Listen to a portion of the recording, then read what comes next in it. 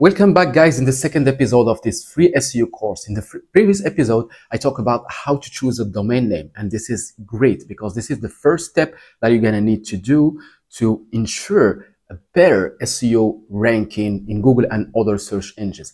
Now, the second step that you're going to need to do is how to choose or how to write a better meta title and the meta description, because this is the first thing people are going to see on search engines like Google. They're going to see the meta title and the meta description, and if they like what they read, if they like what they see, they're going to click, and if they click, they're going to go to your product page and you're going to make a sale. And this is your purpose as an online entrepreneur. Now let's see it in practice. So now we're going to see a practical example where the meta title and the meta description are shown on search engines, and we're going to use Google, of course. I'm going to show an example here. Shopify agency group. Here is the meta title. This is the title of the page. This is the meta title.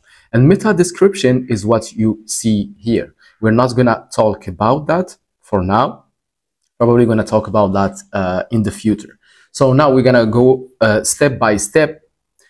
So here, if you're using Shopify, I'm going to show you where to write this meta title and this meta description. You're going to go to online store, after that preference, and here you're going to write the meta title, and here you're going to write the meta description. I'm going to show you the best practice to do that, things to do and things to avoid. And you're going to need to do that for every page. This one, you're going to need to do it for the home page. And if, for example, you want to do that for a blog post, you're going to go to blog post. You click on this blog post, for example. You're going to scroll down to the bottom of the page, and here you click on edit for search engine listing. And here you're going to change the meta title, and here we're going to change the meta description. We're not going to talk about URL handle for now. We're going to go step by step in this SEO course.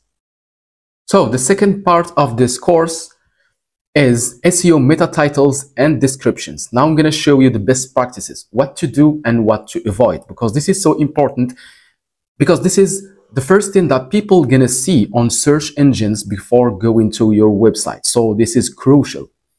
Here are the things to do.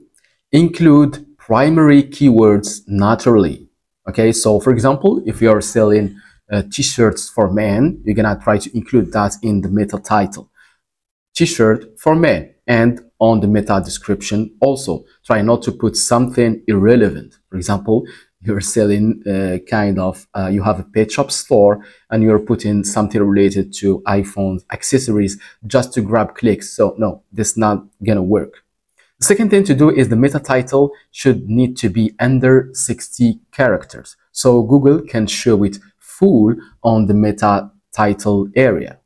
For the meta description, try to keep it around between 150 and 160 characters so Google can show it on full on their search engines. The fourth thing to take in consideration is write compelling, click-worthy copy. Try to write something not a clickbait, but for example, you're offering free shipping. Try to mention that in the meta title or in the meta description. Free shipping.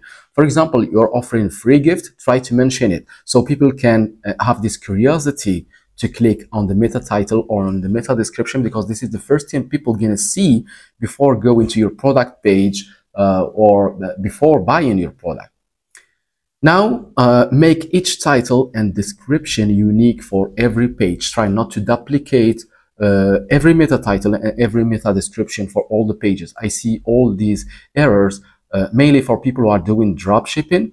For example, they have multiple products with multiple variants. They create a product page for each variant, and they keep the same meta title and the same meta description. No, this is not good for search engines, because Google will see it as a duplicate page and they're not gonna rank better on Google. Try to slightly modify the meta title. For example, you're selling the same product for different variants. For example, t-shirt for men, XL size, color blue, whatever it's different from the other variant. Try to mention it in the meta title and try to change the meta description also for this product. Now, the last thing to do to take in consideration is reflect the page's content accurately. For example, you're selling men t-shirt size XL, your product page should mention those keywords also, because I saw many people they put some keywords on the meta title or on the meta description, but those keywords, they're not even present on the page, on the product page or on the article page or whatever. Try to mention those keywords at least 4 or 5 times into the page that people gonna click on. Now the things to avoid. Avoid keyword stuffing. Keyword stuffing is when you put a lot of the same keywords on the meta title, on the meta description. For example, you are selling case for iPhone. Some people, they try to put case for iPhone 70s, case, color blue, the best case. So they repeat the keyword case iPhone 17, they repeat it 3 or 4 times into the meta title, into the meta description, or even on the page. No, Google doesn't like that, because Google will take it as a spam. You just wanna, you have this eager so people can click on your page. No, try not to do keyword stuffing. Just one keyword or maximum two, and or try to make some synonyms. Okay, try to make some synonyms if possible. This is good. This is not considered as keyword stuffing. The second thing to avoid is don't use generic titles like home or page one or collection one. Those are generic titles which have no meaning for the users. Okay, people are not gonna click on, they're gonna see home. Okay, no, try to put a relevant meta title, relevant meta description.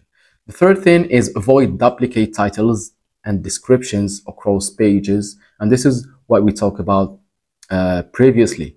So each page should need to have separate meta title and separate meta descriptions, so people can't flag that as duplicate pages. Now, don't mislead users with irrelevant content. As I said before, you have a pet shop store, and now the iPhone 17 came out, so you try to put something related to iPhone 17 so people can click and go to your page. No, this is not good, because when people are gonna go to your page, you're gonna see different content and they're gonna leave, and this is bad for SEO, because you're gonna increase the bounce rate. The bounce rate is when people, they see just one page, or they stay on just one page and they leave after that. And this also gonna reduce the time session duration, because people, if they stay 5 seconds on a page, this is a bad signal to Google that your page is of a bad quality, and this is bad for SEO too. Now the last thing is to avoid using all caps or excessive punctuation. Okay, excessive punctuation, don't use that, or try to avoid them at all. Okay, it's better to avoid them at all. I'm going to show you one thing you can do also on the meta title that's going to increase the click-through rate. The click-through rate is how many people clicked on the link divided by the number of impressions. For example, I'm going to show you an example here.